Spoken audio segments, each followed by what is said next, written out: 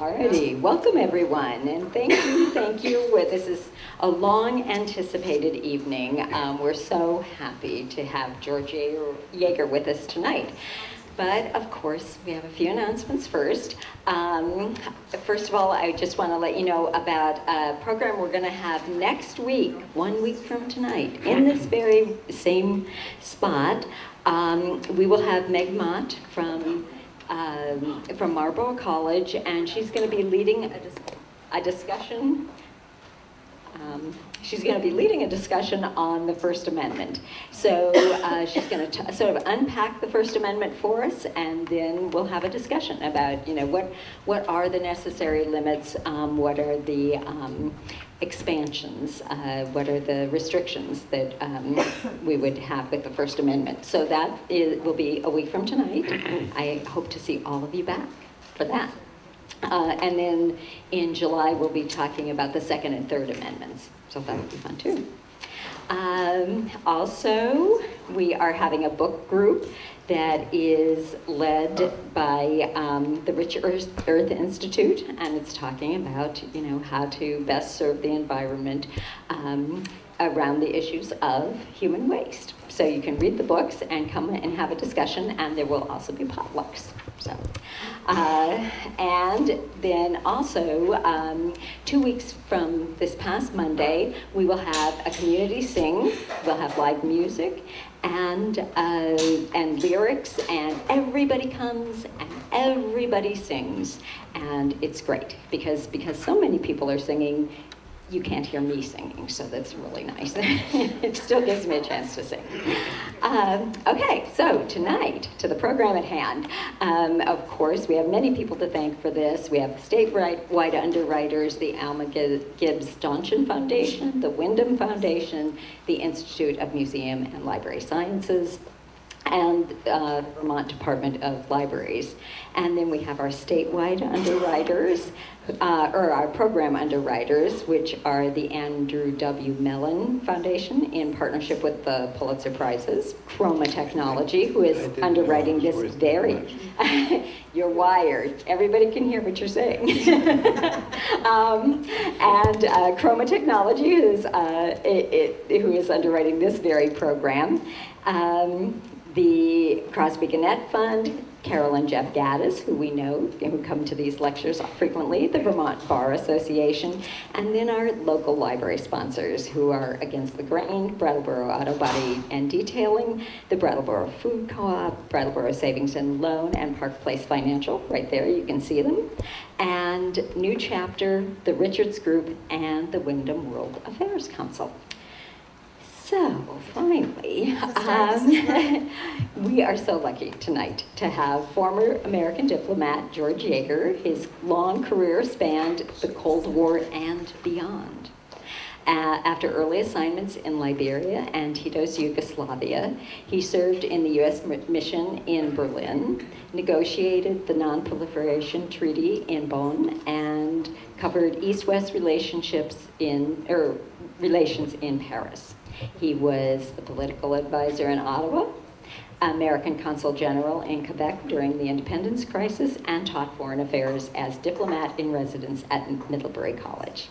And among George's most challenging assignments were his 3 years as staff director of the President's Advisory Commission on Arms Control and Disarmament. His stint as a senior negotiator of the Helsinki Final Act in Geneva, and his final tour as Deputy Assistant Secretary General of NATO and Chairman of the Alliance's Political Committee under Lord Carrington in Brussels. Since he has retired, George has been an international consultant, supervised elections in post-war Bosnia and Kosovo, and has continued to teach and lecture frequently on foreign affairs. So finally, at last, let's have a big hand for George Jaeger.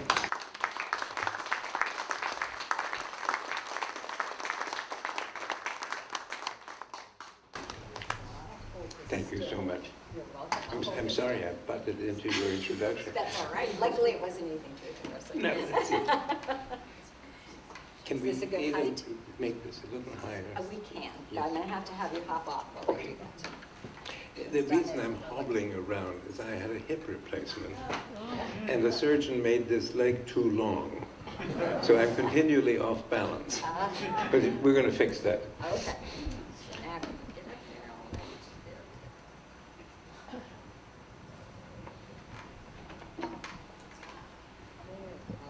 Is that a little bit better? Okay.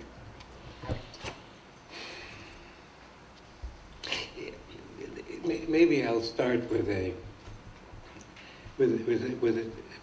sort of procedural comment. Most foreign affairs lectures are about something. They're about Syria, or they're about Yugoslavia, or about the iniquities of the current Secretary of State, or you name it. People use lectures like this to show how many secrets of the CIA they can share with the public at large, because they're so very knowledgeable and plugged in. And the frequent net result of this is that people go away and say, well, now I know a little bit more about Somalia. But how the hell does it all hang together, and where is it going? Haven't you had that experience? The newspapers, I think I've just lost my... No, you're fine. You're fine. Can you hear me? Yes. No. You know, the newspapers do this continually, and they give you more and more detail about very specific issues. And yet, unless you see the bigger picture, let's say you go from the Sudan to the Middle East, and then look finally at the still bigger picture, and that is that you go from the Middle East to the world, and then you go to one even bigger picture, and that is, where are we going? It's not where we are that's the most important question. The most important question in the management of power of a great nation is, where are we going? Where's this ship, where's this boat heading to? And that's almost never discussed. We were just talking here a minute ago about the great change that has taken place since I cranked the mimeograph machine in Dean Acheson's office when I was down there on a summer internship. And you know, these were all top secret papers, and I was the kid with the dirty black fingers. And all these very important, intelligent looking people were going hither and thither and going to meetings and writing things and what have you. And then I began reading when I was mimeographing. And I suddenly discovered that what they were all exchanging papers about in the policy planning staff is where America and the world were going to go after World War II. It was an intense, ongoing, devoted discussion on the biggest picture, on subsets of the biggest picture, on projections here, projections there. And that's why Dean Acheson and Harry Truman were so well served, because we had a conceptual framework of where this country was, where it was best that this country be led to and go. And the amazing thing is that after 40 years, the policy of containment, which was the label put on this whole framework of policies, in which these people produced, succeeded. And as George Kennan, the original sort of driving force behind much of this, said, you don't want to have a World War III to deal with the Soviet Union. You don't want to give in to the Soviet Union. So the policy is to build a framework and let them push against you. That's much more efficient than us pushing against them. And believe it or not, it worked. Ronald Reagan took credit for it. Bless his heart. But he didn't dream this up, and he didn't implement it over 40 years, and we made some horrible mistakes. which almost derailed it. But there we are. Now, that's sort of the introduction to what's going to get even more serious, because I'm going to talk about that highest level of policy and what we're facing in this period in which we're in and why we're all screwed up. Can I put that colloquially? Very undiplomatic. And I'm going to work from a text because precision in linking ideas is so important. And therefore, ad-libbing it is more fun. But I want you to follow the ideas. And then afterwards, let's take it apart. And if you think I'm crazy, tell me so, and we'll discuss any and all aspects of it, okay? Okay. I think the starting point is that we are living at a fateful turning point of history.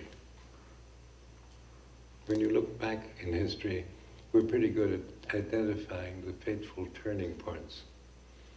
When Rome's fate became wobbly. You know, when the various other empires met their reached. And I think what strikes me about the period we're living in now is we are living at a fateful turning point of history. And if the humanity survives another few hundred years, they will look back on this period and say, well, that's when things really moved. Okay? Now, since the fall of the USSR 3 decades ago, which was the result of brilliant American statesmanship in the post-World War II period, we came to believe that we were and would remain the uncontested leaders of the world, the free world, as we call it, until recently. We were the city on the hill, the good guys destined to bring the blessings of democracy to the four corners of the world.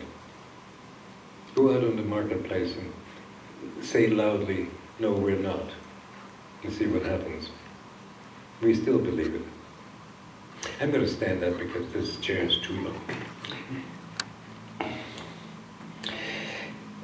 But instead of peace, these decades have seen us embroiled in endless, enormously expensive and counterproductive wars in Afghanistan, in Iraq, in Syria, by proxy in Yemen, wars which in turn produced costly blowback, was very predictable, in the form of ISIS and other militant Muslim movements with which we're still struggling.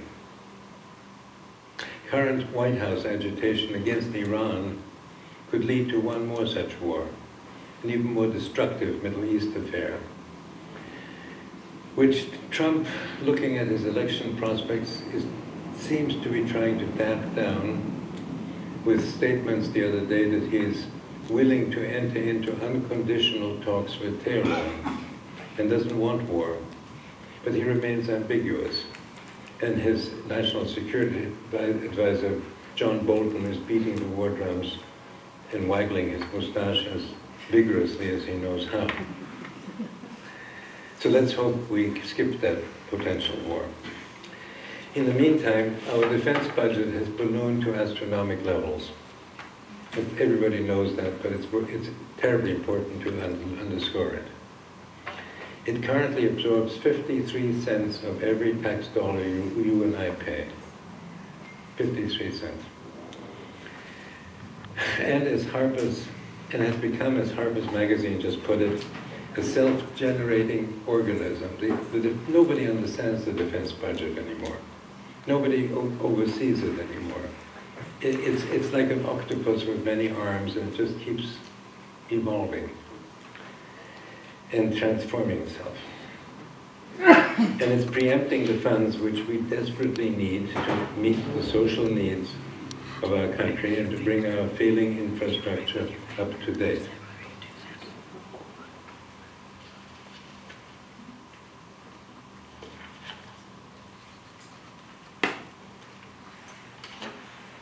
The irony is, that's the point of reciting the obvious, the irony is that in this vast ongoing expenditure of blood and treasure, this expenditure of blood and treasure has not prepared us to deal with the quite predictable challenges with which we're now actually faced. You know, it's shooting off in the wrong directions. For it is not terrorists or rogue Middle Eastern states, but a fundamental change in world power relationships, which is seriously challenging our primacy. A challenge for which it turns out we're intellectually, emotionally, and militarily ill-prepared. For while we were celebrating and not paying attention, Russia recovered as a major military power. And even more importantly, China emerged on the world scene like a waking giant. In 40 short years, it overcame the multiple disasters which befell it in the 19th century, in World War II, and in the Mao Zedong era, to become a major, new, and still growing world power, which is now seriously challenging American primacy and may soon surpass us. I just said something very important, which is now seriously challenging American primacy and may shortly surpass us.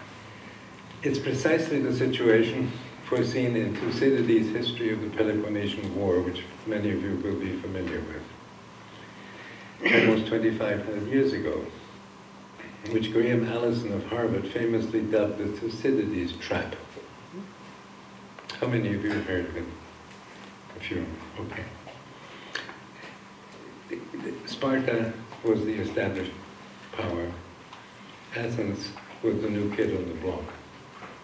They were a sea power, they developed their strength, and they began rocking Sparta's boat.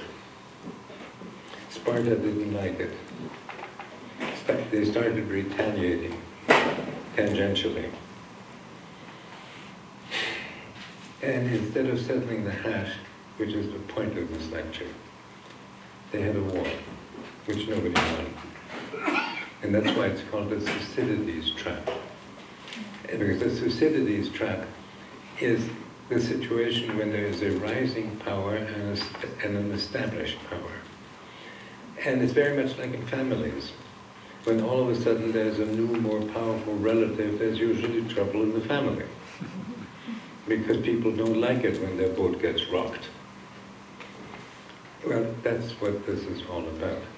And the reason we're in this extraordinary turning point of history is because we're now in the very center of what this Thucydides trap is all about.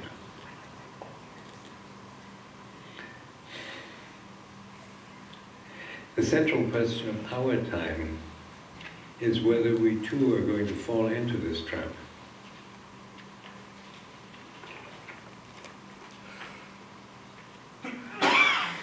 Sorry. Or if we can find a way to avoid what could become a truly cataclysmic confrontation with a now very powerful China and its allies, from which no one will emerge unscathed. We have this illusion, just because we spend $1 trillion a year on the military, that it's going to be easy dealing with all of these other forces. I assure you it's not. In the question period, we can talk about the military aspects of it if you want.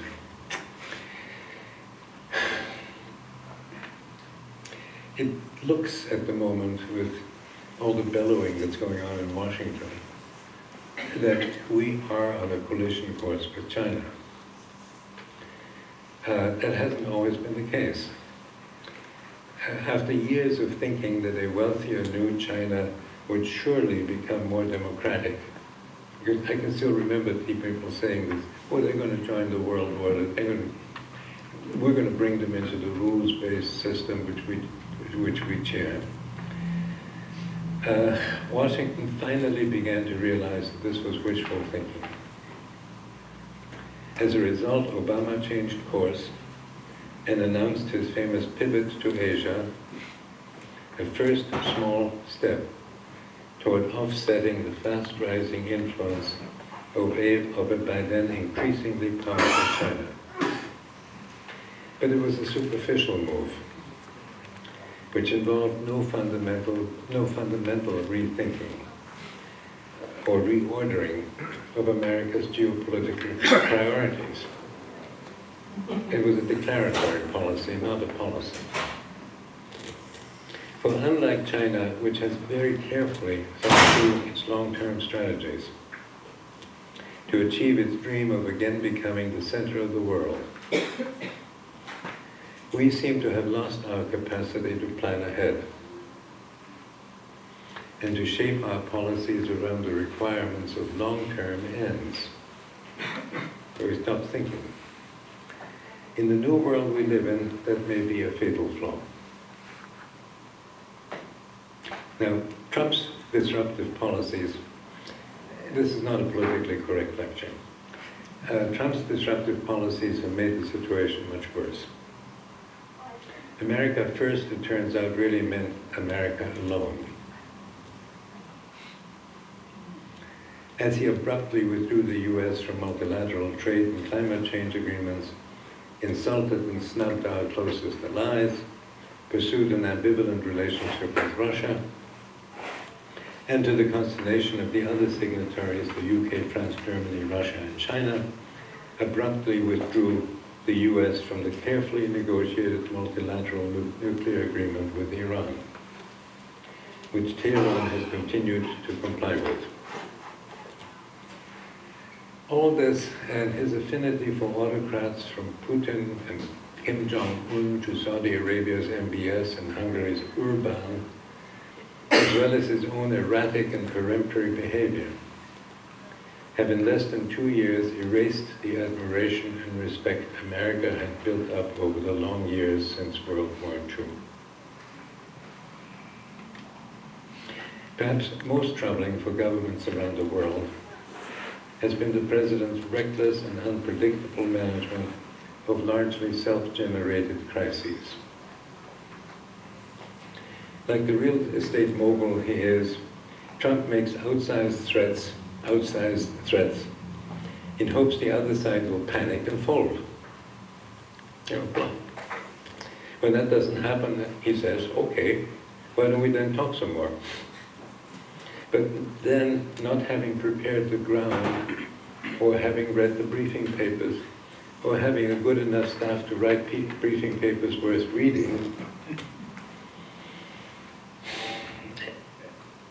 he gets nowhere in the end. That was the pattern in his so far failed high visibility negotiation with Kim Jong-un, who's actually the gainer at this point. He's ahead in this argument. And it's clearly the pattern in the more faithful and now dangerously escalating trade war with Beijing. Trump's first meeting with Xi Jinping at Mar-a-Lago in April 2017 seemed to signal that we wanted to maintain a calibrated coexistence policy. You know, it was a sort of happy, clappy, amateurish meeting in a golf resort, and the impression everyone got was, well, that went fairly well. I mean, they didn't fight, no big arguments. So, you know, so far so good. But the crescendo of American industry complaints, very largely justified, about unfair Chinese trade practices and intellectual property theft, led quickly to increasing tensions, to which Trump responded by raising tariffs to 25% on $50 billion worth of Chinese goods in July of last year. Now, you notice we haven't used tariffs much before, you know, in foreign policy. America went through the, Krugman wrote a wonderful column about this 2 days ago, in which he goes back to the Smoot-Hawley tariff and why the United States most deliberately got off a tariff war policy. You know, business, you raise me, I raise you, and the end product is it's counterproductive and we all pay for it. China did not really respond explosively. I suspect because they were anxious to avoid an economic confrontation and that their main objective was not to slow down their own growth. It was, let's deal with this quietly and keep our eyes on the ball. And it was therefore willing to make quite significant concessions in the long, complex negotiations which then ensued.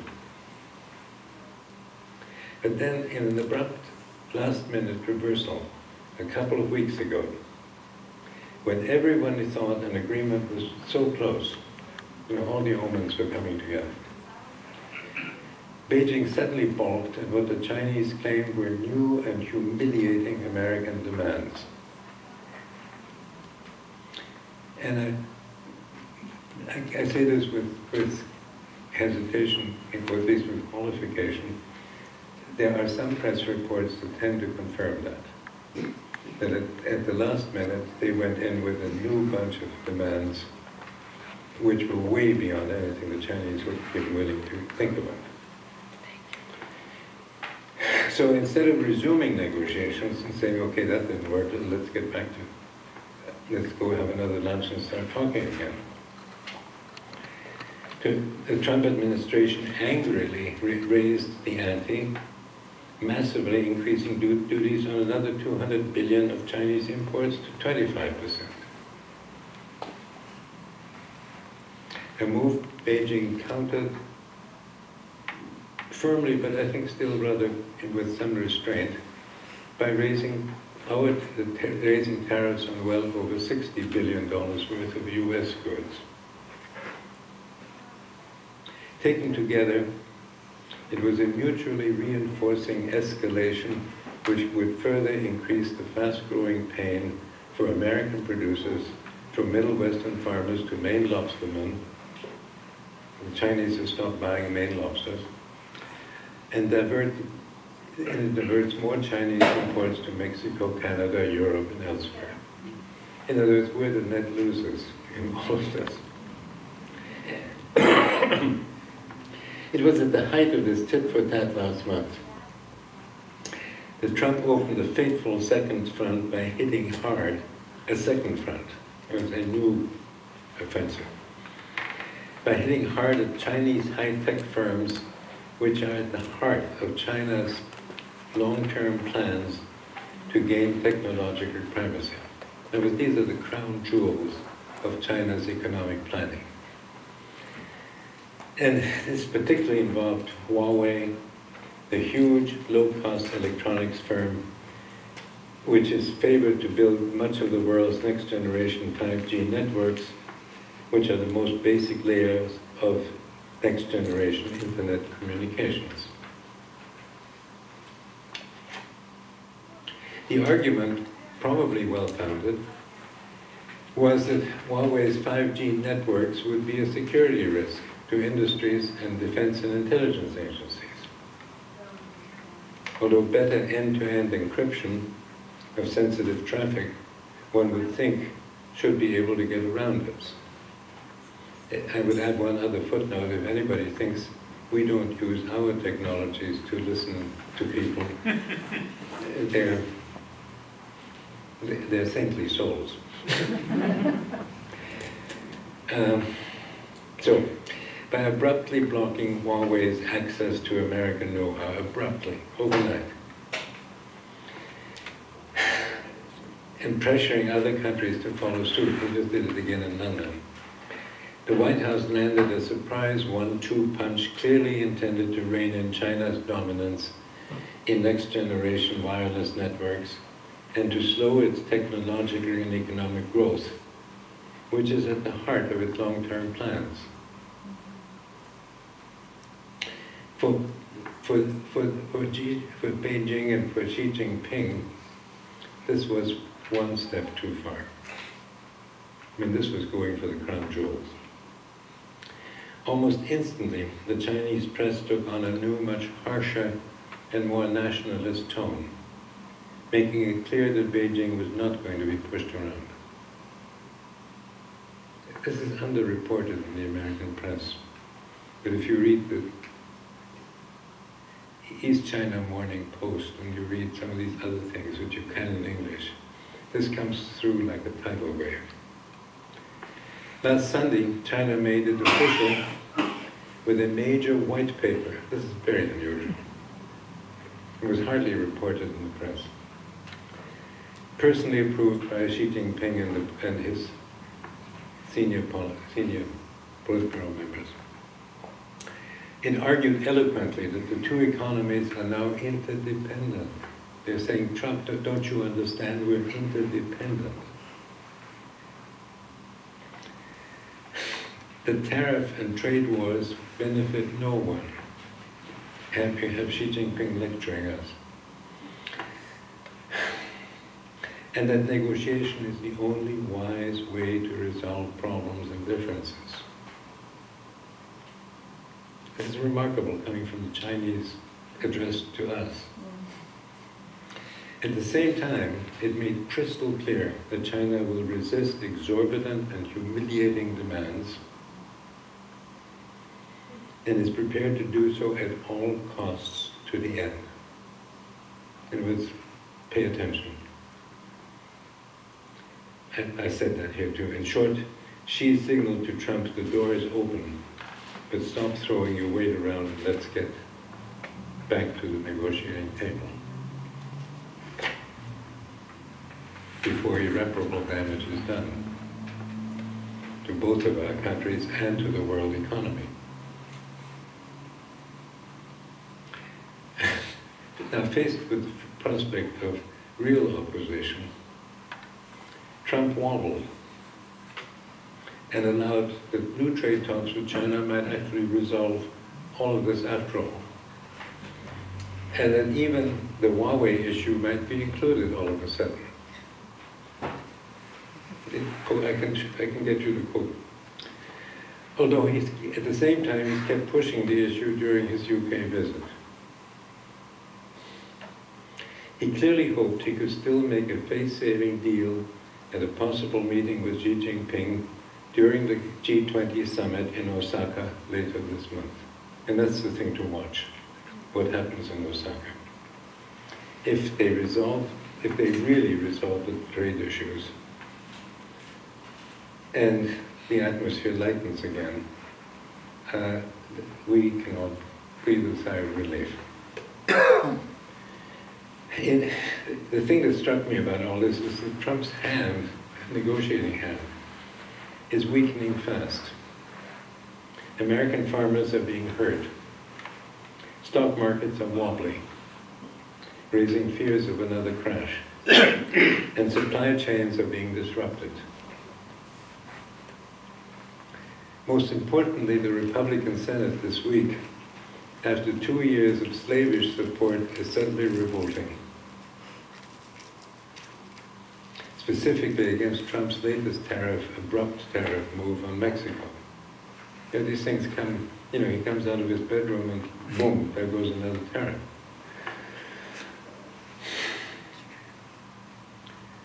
Although the underlying frustration in the Senate with Trump's peremptory tariff wars has been building for some time. For no one really wins elections, and this goes for senators as well, with policies that make their home state economies sag. So hopefully for all his ongoing bluster and his deteriorating negotiating position, Trump may settle for a more modest deal. I'm sorry, I screwed this up. Given all of this, let's hope that Trump settles for a more modest deal and gets on with it. Because if we keep on raising in this poker game, it's going to be a disaster. If so, I say that would be good news for all of us. For an economic war with China would deeply damage the world economy and set the stage for even more dangerous confrontation. But the hard truth is that even if we patch things over now we're going to the longer-term view, this will only be a postponement of a crisis waiting to happen. For even though China benefits greatly from economic interdependence with the US, its obvious long-term policy, and this is the heart of the matter, this is the central point, is focused on slowly but steadily limiting our world role, and allowing China to become once again the center of the world.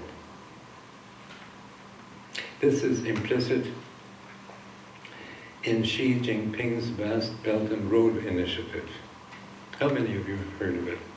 A good number. Yes, good.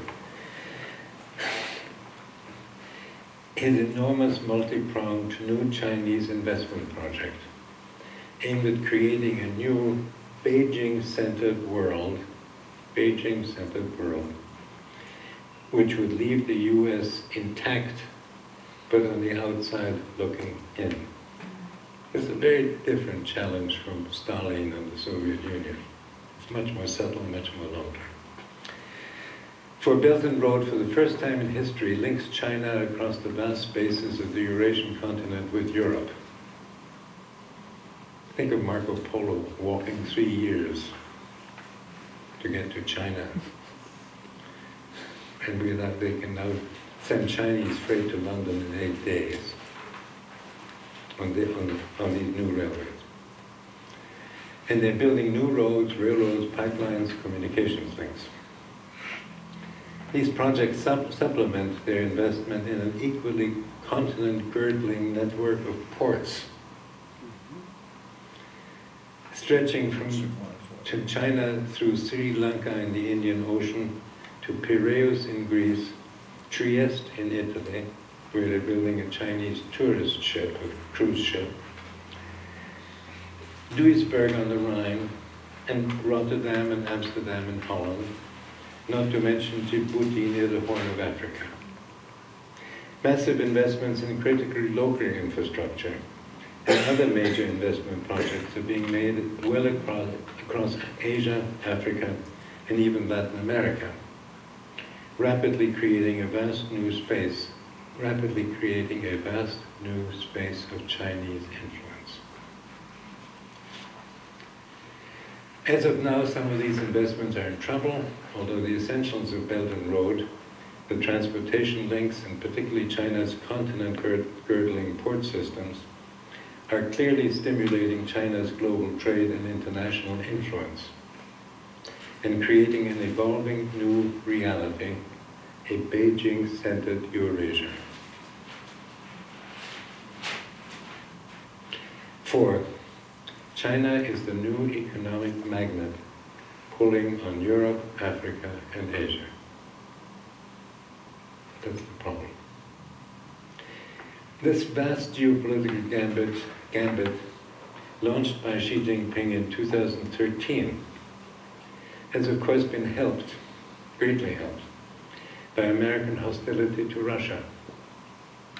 We can perhaps talk about this more after I'm done with the text. On which we have imposed heavy sanctions, which we keep calling the enemy of the United States. And we've been greatly damaging its economy. This has inevitably, predictably, driven Moscow much closer to its old enemy, Beijing. You know, if we push on one side, they've got no place to go. They need to do business somewhere. So they go to Beijing, with which it is now not only with which it now has not only major energy agreements. Russia is selling them their oil and their gas, Arctic gas. The Chinese are exploring Arctic gas fields under the ice, but with which Moscow is now increasingly allied militarily, as well as being China's major partner, of course, in Belt and Road. It's therefore no surprise that Putin and Xi Jinping are about to meet before that fateful Osaka G20 meeting, no doubt to coordinate their positions before they see Trump in Osaka later this month. A meeting which will probably define where the story goes from there. Xi Jinping understands, of course, that the success of China's long-term policies depend on the continued growth of the Chinese economy, which has been slipping from an amazing 8 to 9% to around 6% a year, growth a year, which has created worries about social unrest and party control and so forth. What's more, the Chinese, like many of us, are aging. The one-child policy is kind of wreaking its vengeance. And it sets time constraints in which they feel they must get their thing accomplished. Before China gets too old and wobbly to do all this hard work. Given these headwinds, it's still possible, and I think that has to be built into the equation, that the Chinese miracle might collapse. It's possible. But the US can't count on that. It's like banking on the stock market going up forever. It's possible, but so. Nor are we any longer, and we can develop this point perhaps further also, nor are we any longer in a militarily dominant position in our forward positions in Asia.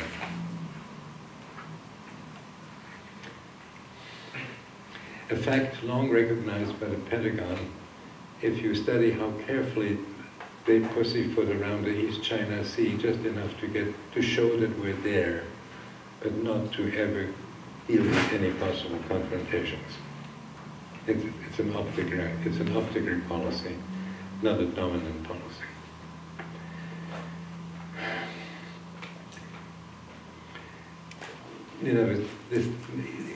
Apparently all of this was true until this week, when our acting Secretary of Defense, who has not even been confirmed yet and who's been given to us by Boeing Corporation,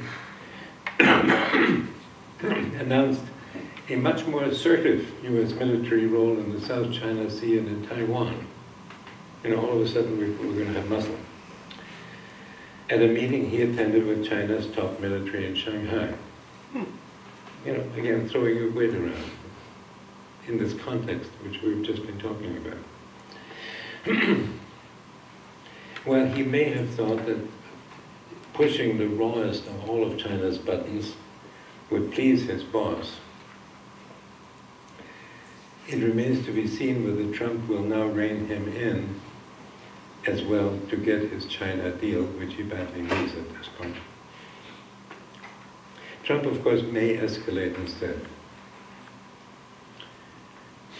But the wise course for America would be to avoid a cataclysmic crisis with China and to find accommodations and coexist.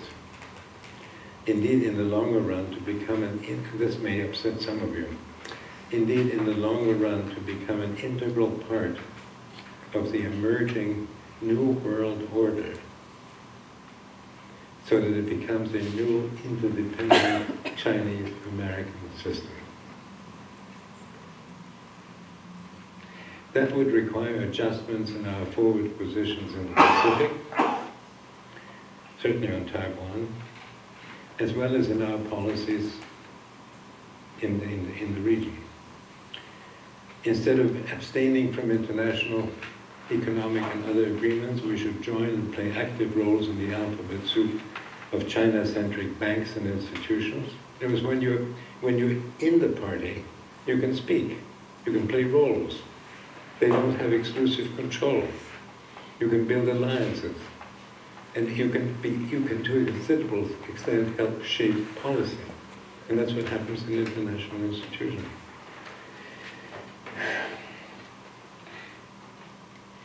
we should rejoin all the multilateral organizations we have left, and so accept and become an important part of the new world order which seems to be emerging.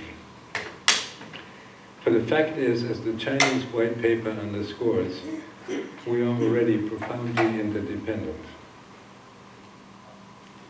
and so must both learn to adapt and coexist.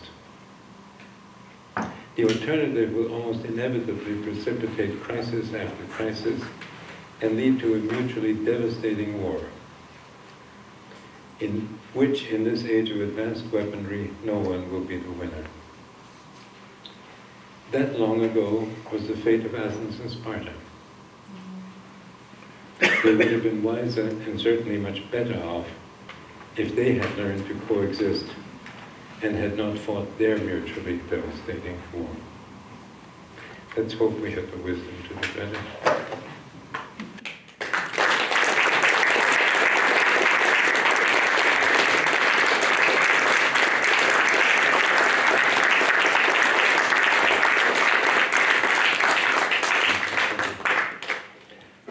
I promised you this would be a serious talk.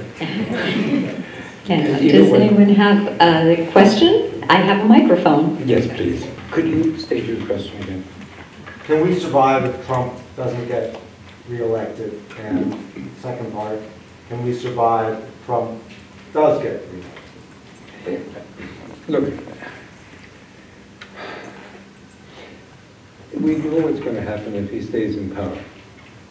Can people in the back hear me? Yes. Yeah? Yes. Can you hear me all right? Just fine. Okay. We know what's going to happen if he stays in power. He will go on playing poker. Whether he can keep the Republican support in the Senate endlessly, how long will these guys put up with him? And more importantly, how long will the voters in Michigan put up with him? These are all questions. But you know what's going to happen. He's going to do more gambits. He's going to launch threats and throw thunderbolts in various directions. And they will be half-baked projects which will not be sustainable. Almost nothing he's done in foreign affairs has been sustainable so far. And they will certainly break no new ground, except if people sort of sit on him and they really reach a serious agreement with China after the Osaka summit. That's a big qualification. I'm hoping this might happen. Because the whole world is sick and tired of this tariff game. And, tariffs are on, tariffs are off. I mean, the economy doesn't work that way. Now, the other part of your question, if I understood it correctly, was what happens to our future if the Democrats win, or Trump is out? Well, that's an interesting question. We've had a succession of wonderful Democratic presidents who have not been terribly good at foreign policy. You think they understand it, and they actually don't. And being Secretary of State or being Undersecretary of State, for many people, is such a terribly attractive title. It really makes you look important. That people come to these jobs without adequate preparation. And they don't necessarily ask the most searching questions or have the people around them who can find the answers, who can begin to work on the answers. So I think if we keep what we've got, we're in deep trouble. If we change, we might have a chance. That's kind of... Does that come? Yes, Ken. Is there anybody that really does? I mean, are there people out there that really do have plans that conceivably would work? If we could get them into office positions where they can... Oh, I'm sure there are some. Whether there are enough, and whether they're willing to come and devote months and years to working, in the swamp and getting things organized again.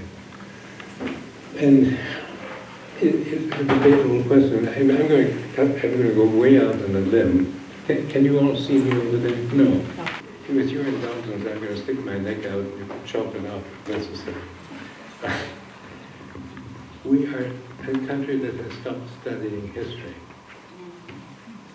The people around Dean Acheson knew some history.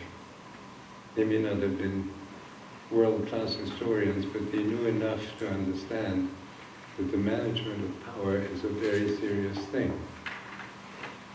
They were serious people, pretty long-haired people. You know, I keep meeting these young people, they've never heard of anything. And then you meet their parents, and most of them haven't heard of anything. Present company excluded. I'm trying to overdo a point. My great mentor, Charles Burton Marshall, said to me once, he said, you know, a nation has to have a sufficiency of men or women. And there were a couple of women on the policy planning staff, to meet the problems of the day. In other words, you've got to produce, you don't have to produce battalions of people with wisdom, but the nation needs a resource pool of serious people who have thought about this stuff for a long time. And the people that the governments will listen to. That's the next step. But when things, there are turning points in history, and we're at one of them now, just like after the end of World War II, when really serious long-term thinking and fundamental decision-making would benefit us enormously. You know, they published these thick, top-secret defense reviews on this, that, and the other thing, and all kinds of official secret papers, and they're full of paragraphs and footnotes and this and that. Great policy you can usually sum up on one page, because it's simple wisdom. Policy of containment you can summarize in one page. Let them push against us. That was it. The rest was all detail. Okay? Yes, please. Possibly since 1880s, this country became self-conscious about wanting to be number one worldwide. And that has just increased through the decades. What motivates that? Why is it that we're so obsessed with being, or engaged with being number one in the world? Oh, that's a wonderful and complicated question. The answer is complicated. And I'm not sure I've got it all, but I'll take a stab at it.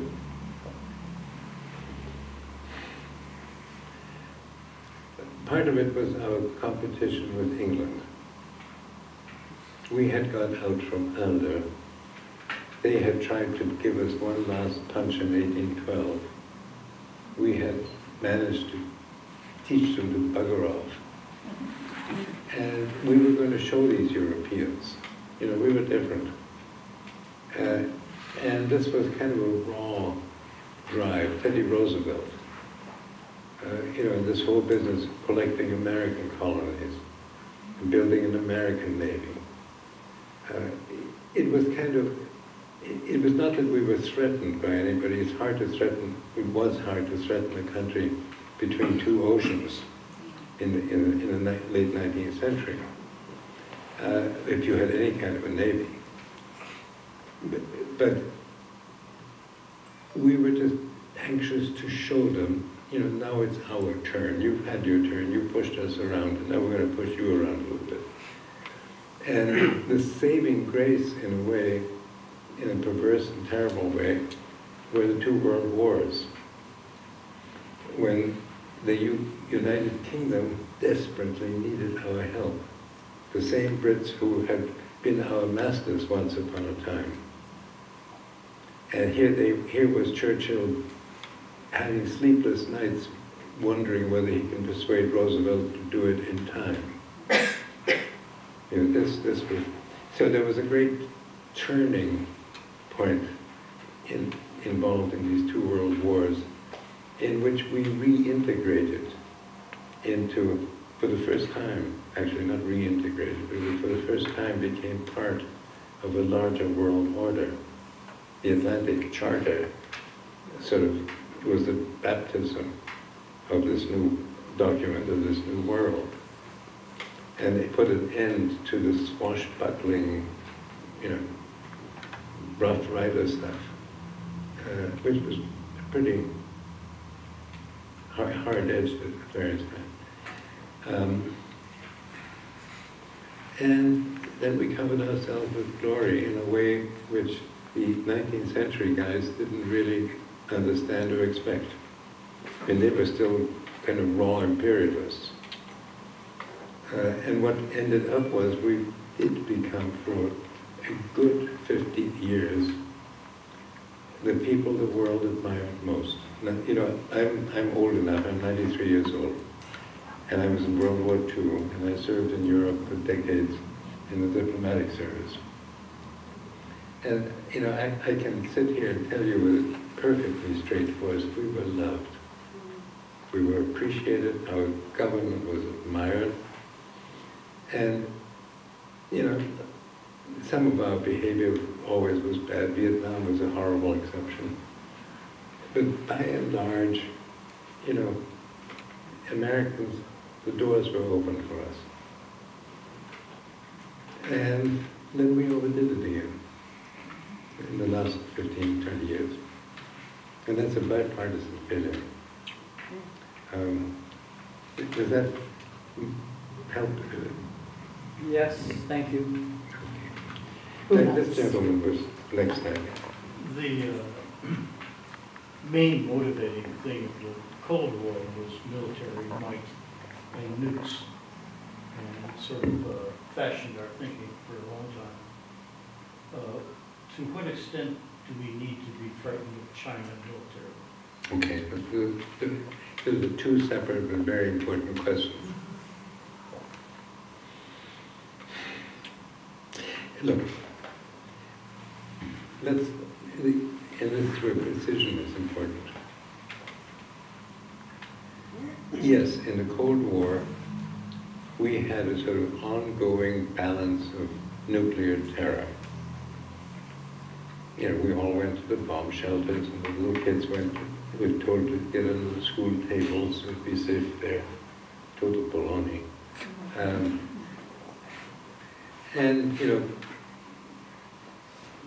people like myself, in my profession, some of us work very hard on curbing the proliferation of nuclear weapons and of limiting the numbers of nuclear weapons.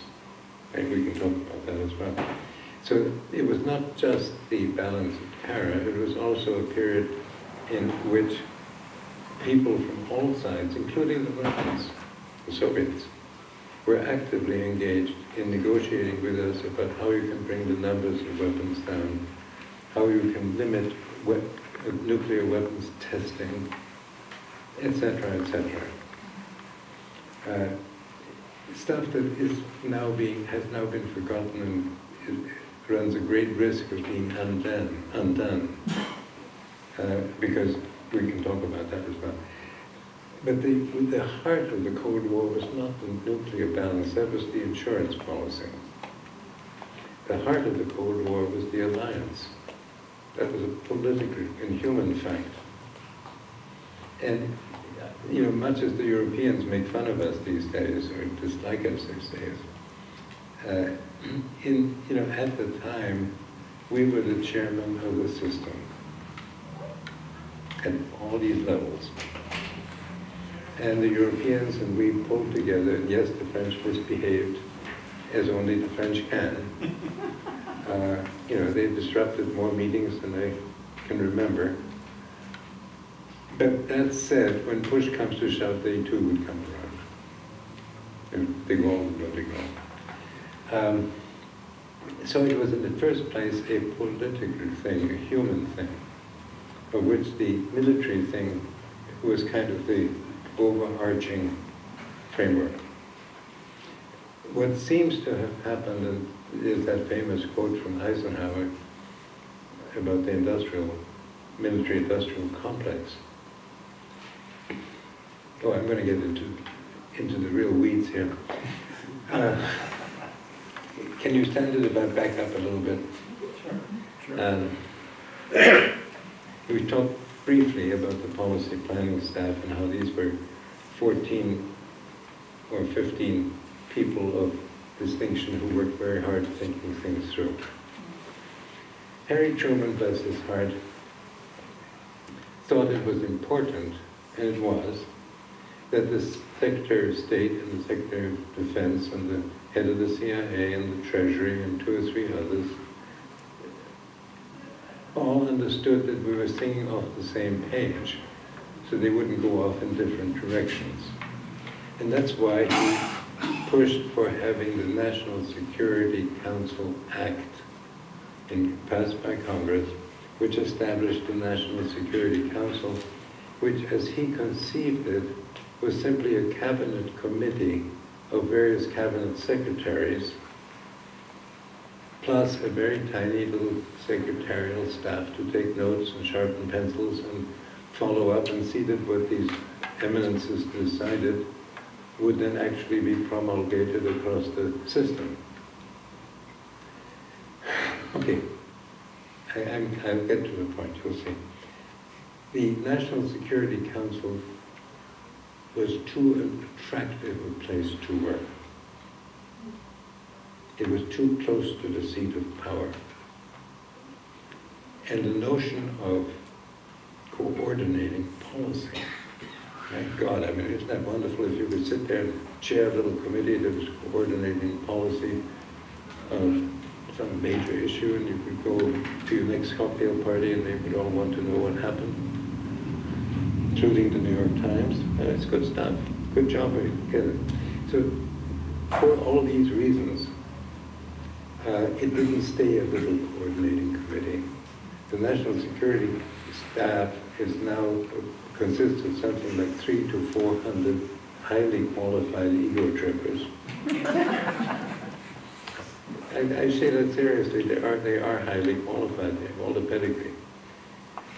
But examine what they now do. Under this National Security Council, you then have developed and sprung up a whole family tree of lesser committees. And on all these committees, you had to have a lieutenant colonel and a Navy captain and a CIA guy pretending to be from the State Department, and a State Department guy pretending to be a State Department guy, you know, et cetera, et cetera. And then you had this head chairman who was working in the White House, and he was coordinating. Now what happens when you all sit around the table and there are 3 from the Pentagon, 1 from intelligence, 1 from the State Department? It becomes a numbers game. The Pentagon people, by and large, on most issues, will have coordinated their positions. The State Department still has a little prestige, but frequently not enough to prevail. The CIA plays its own game, and the Treasury has other interests.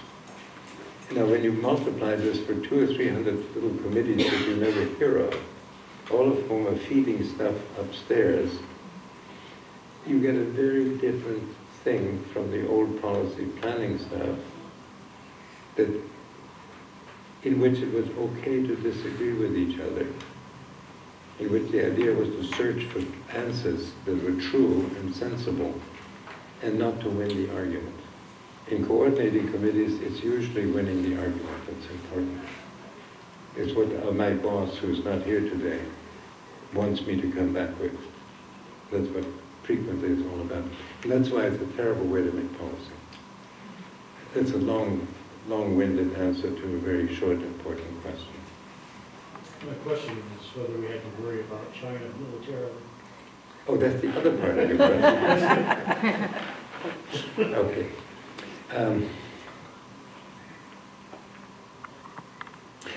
Chinese and American interests and weapons systems are asymmetric. They're asymmetric. I keep looking at this side and neglecting this side over here. That's very impolite of me. Your speaker works quite well. Does it? Okay. Asymmetric. Keep that in mind. We ended up in forward positions in the Pacific at the end of World War II when China was in shambles. It was nothing.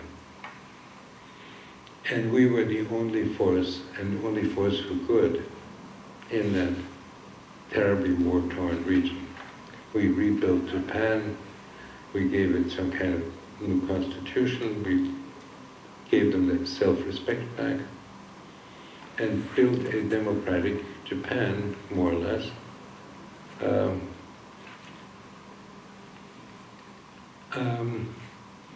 So we did a lot of good out there. We have gotten used to being there. In other words, we've been there now since 1944, 43. And along comes China, and they, as we pointed out in the talk, they come rising out of the ashes. And they think this is their part of the world. Think Monroe Doctrine.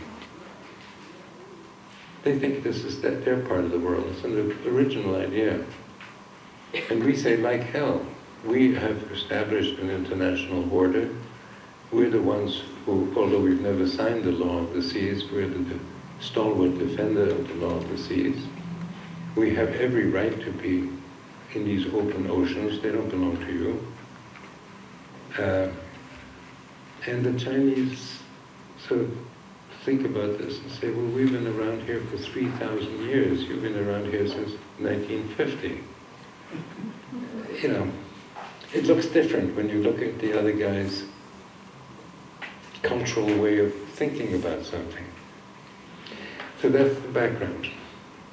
So we're dug in on Taiwan, which is sort of a military ally, and as our acting defense secretary so elegantly put it, we're going to push the Taiwan issue harder now, in your face. They say, look, Taiwan is part of China. It's a breakaway province. It's our business, it's not your business. So, let's put it this way, because of the rise of China, the situation which brought us there at the end of World War II no longer exists. However, we're saying we're now here by right of agreements, international law, the history that has evolved over the last 50 or 60 years with Japan, with Taiwan, with all these countries in the Pacific. And we're not going to let you take that away from us. And the Chinese sort of say, we'll see. So what they do is, in typically Chinese fashion, do any of you ever watch somebody play the game of Go? With a lot of little balls on a chest, on a board. And the idea is to surround your enemy until he can't move anymore. It's not to take the king, it's to surround him, or corner him, or her. It's a very complex game. And so what they do, they start building little artificial islands. They say, but that's Chinese territory now, sovereignty. 200 miles. And we go driving destroyers through, tooting our horn, and we say, like hell, international law says we have a right to be there. Okay. So that's the geographic problem in the Taiwan Straits, in the South China Sea. How does this asymmetric situation play out militarily? We have a powerful fleet of carrier battle groups, submarines, destroyers, all that stuff, based in part in Okinawa and in Japan, partly in Hawaii, but ultimately home base in California. That's 8,000 miles away. We have intercontinental ballistic missiles.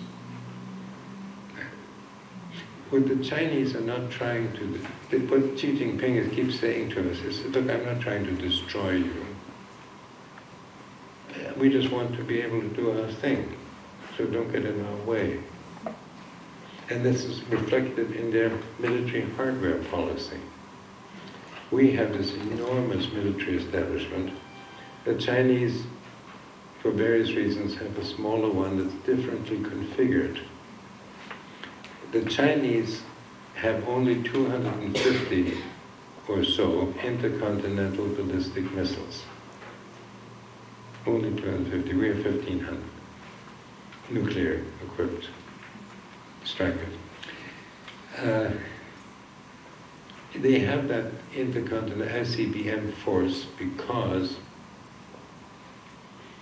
they needed, in order to make it clear to us that we cannot just nuke them into eternity, that we'll go with them. You know, 250 missiles can take out, let's say conservatively, 10 American cities.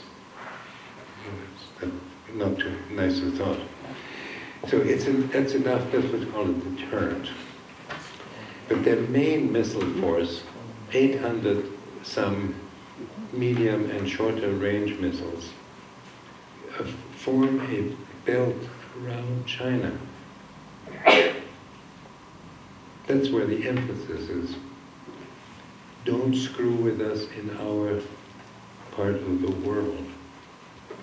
So when I said earlier in the talk that our Navy has been fairly cognizant of the fact that they're not in a superior position when they're driving battleships around in the Taiwan Strait, or even in 600 miles away. That was not an oratorical flourish, that was the actual truth, because all these ships are precisely targeted by satellites. That's coordinated with missile launching systems, so that every one of these ships is a moving missile target.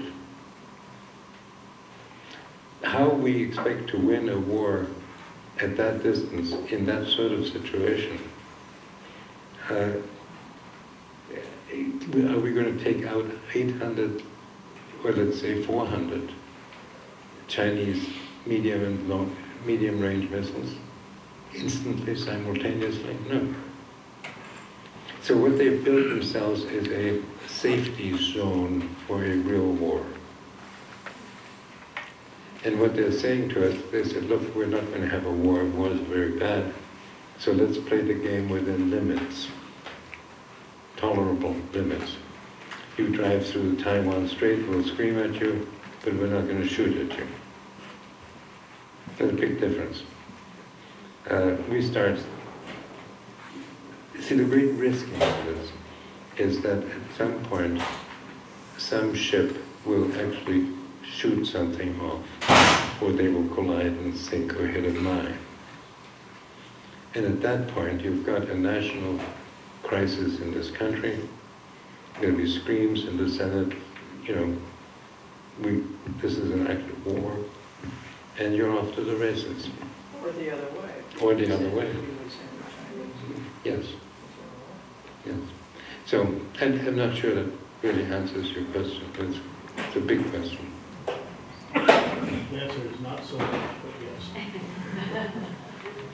Yes, sir. It was mentioned earlier in the 1880s or so, we wanted to prove we were number one. We built a great white fleet and all that.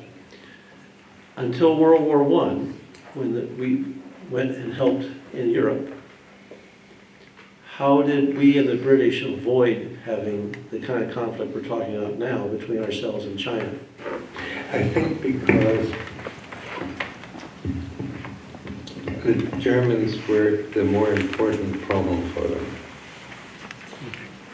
That's maybe a simplistic answer, but when you look at British history during the first part of the century and the last part of the 19th century, they were intensely concerned about Bismarck's and the Kaiser's shipbuilding program. And they weren't going to go horse around with the United States in pig fights. with people who weren't going to attack them out of ego trip reasons or whatever. So I think the answer to your question is Germany. Thank you. Maybe somebody from this side, please. And last question, but everybody's welcome to hang out and chat with George afterwards. Go ahead. I think the other answer to that question was at the end of the 19th and beginning of the 20th century, the United Kingdom was also more interested in carving up Africa and other parts of the world than it was in locking horns with the United States. My question deals with the rise of the economic power of China, to which you alluded. And unless they have internal dissension, which slows it down or sends it into a tailspin, do you see any role for the World Bank or the IMF in the future? Yes, I'm very glad you asked that. You know, in the last 2 years, we've been fleeing all these international institutions. I think we're still in the World Bank, but Yes, we are. we're getting out of as many as fast as we can manage. In connection with Belt and Road and the general expansion of Chinese economic policy, foreign economic policy, the Chinese have built a whole, as I put it in the talk, a whole sort of alphabet soup of institutions. The Asian Development Bank and the this and the that and the other thing. There are about 6 or 8 of them. Yes. And these are basically committees of all these the major participants in the Belt and Road world, To fund that, yeah. you know, who then get to play a role. Because the Chinese are clever. They're not going to say, we're going to colonize you. This is our joint effort. Okay? And so it is. It is. So, you know, Chinese power is not able to dictate terms all over Asia. They need collaboration. So, and this is not an original idea with me, but there is a whole school of thought which I am sympathetic to, which argues that we would have been very wise when we were invited to join all this stuff.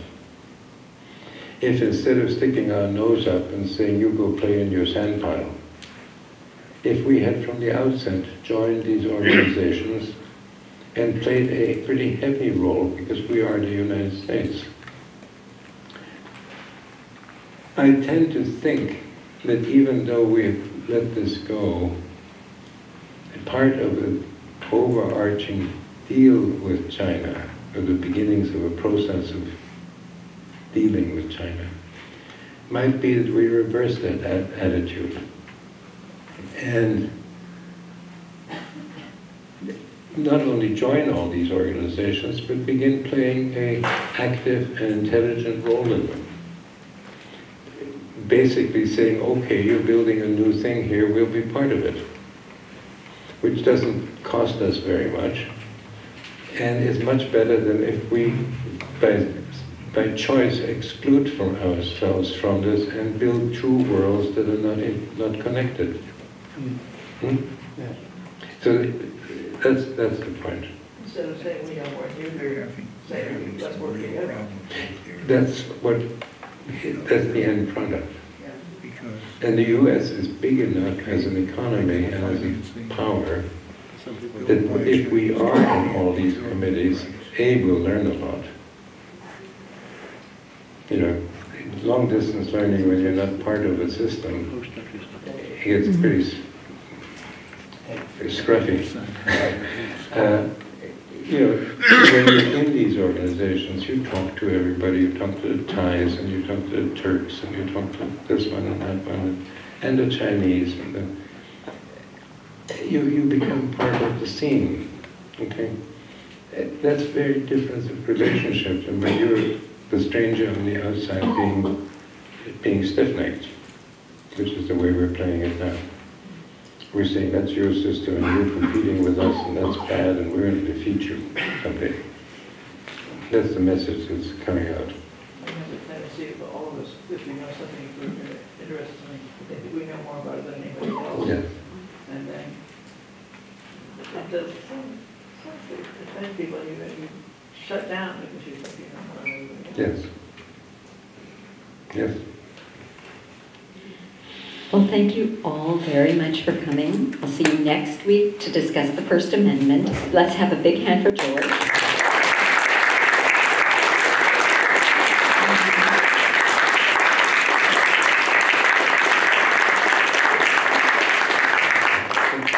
Thank you all so much.